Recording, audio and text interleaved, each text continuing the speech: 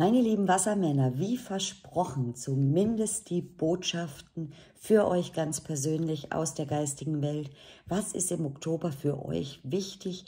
Welche Tipps, Ratschläge hat die geistige Welt für euch parat?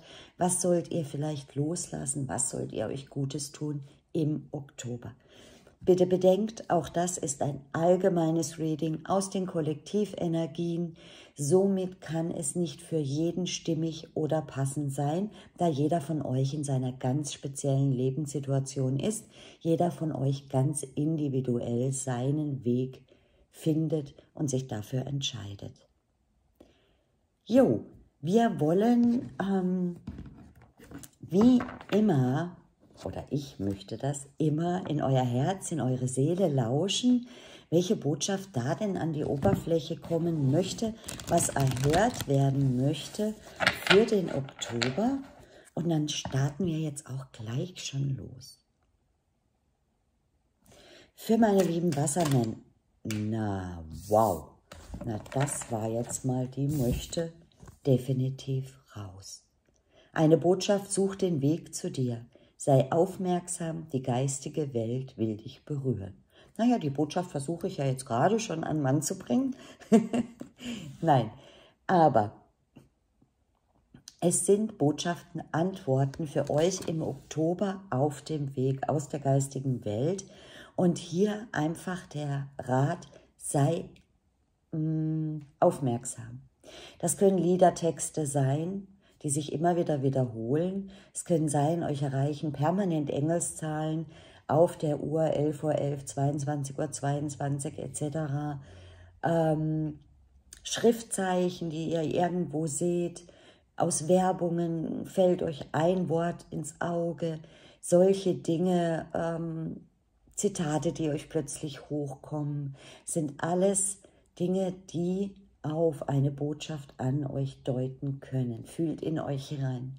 Genauso Träume. Träume sind wahnsinns wichtige Nachrichtenübermittler aus der geistigen Welt. Und da die wenigsten von euch sich kurz nach dem Aufwachen noch an ihre Träume erinnern können, weil das schon ein gewisses Training bedarf, sage ich immer, legt euch ein kleines Büchlein oder ein Zettel und einen Stift neben das Bett. Und wenn ihr auch nachts aufwacht und denkt, boah, was war denn das jetzt für ein Traum, notiert ihn sofort.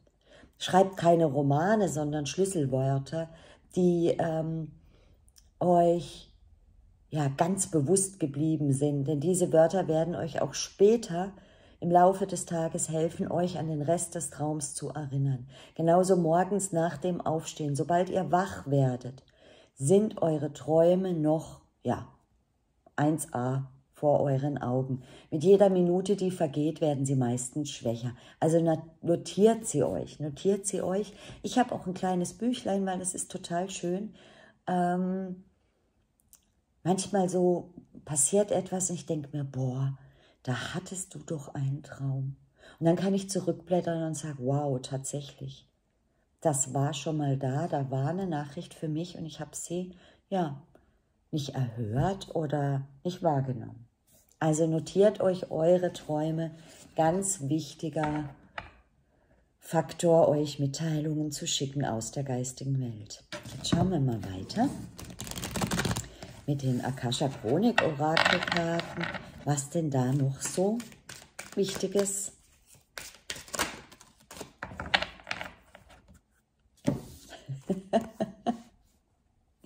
wow, ich bin immer wieder begeistert.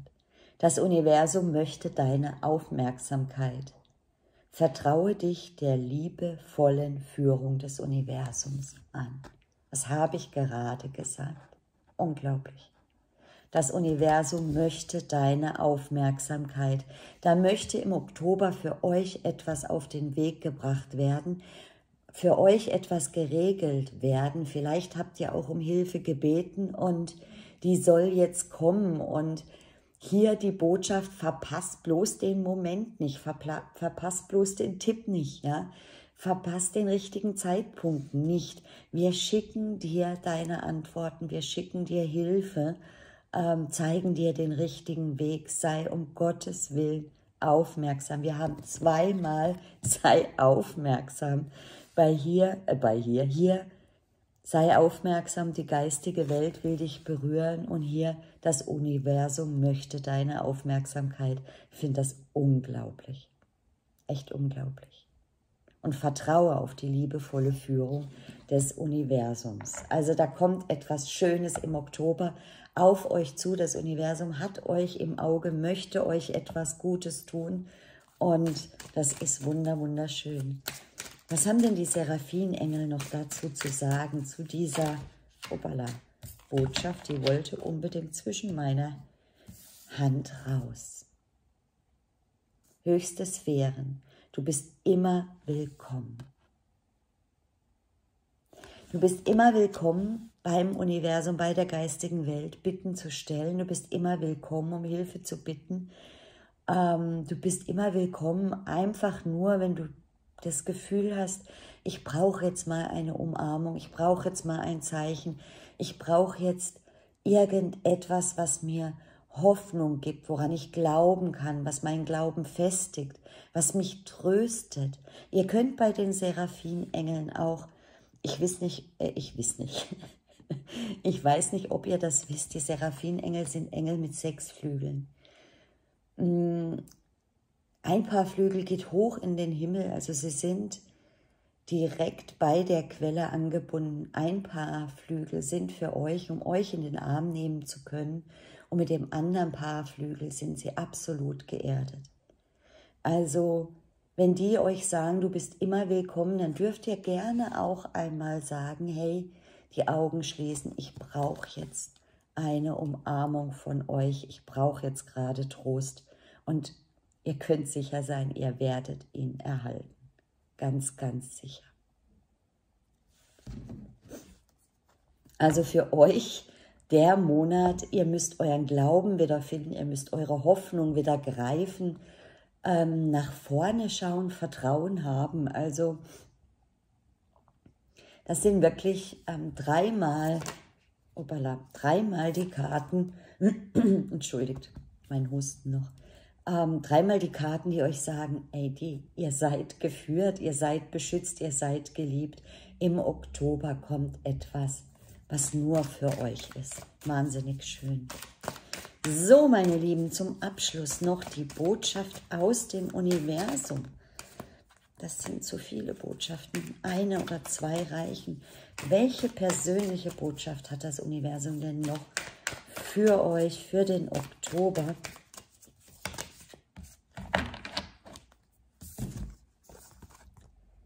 Ich akzeptiere, wie ich mich fühlen möchte.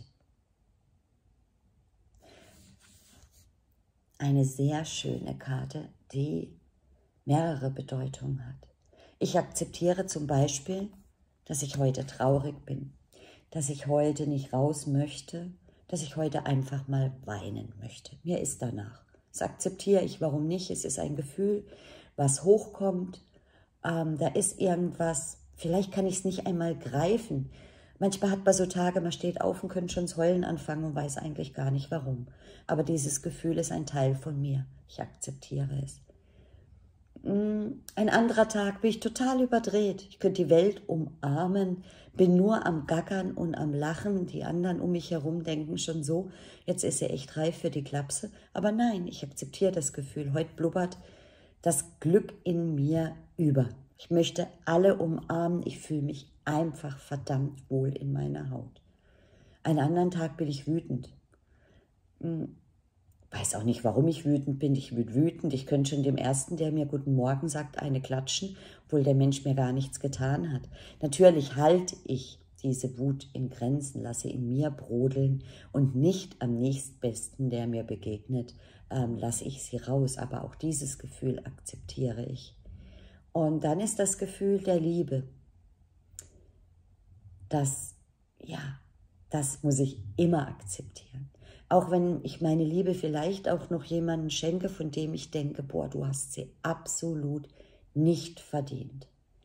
Und trotzdem sollt ihr die Liebe auch diesem Menschen zukommen lassen.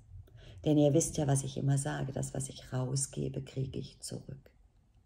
Und ihr werdet ganz, ganz viel im Oktober zurückbekommen, positive Sachen, schöne Sachen.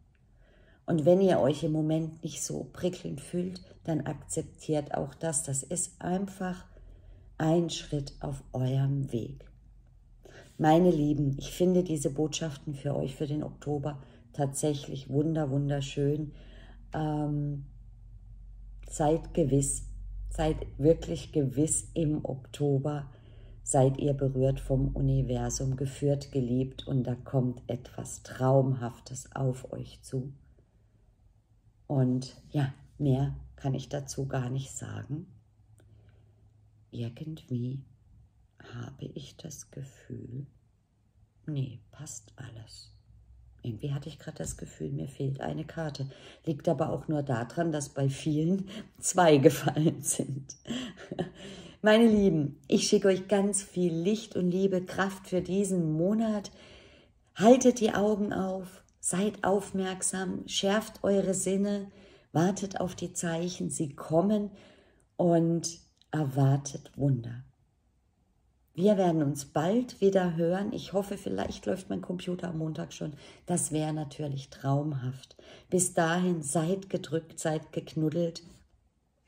Habt einen traumhaften, goldenen Oktober. Tschüss.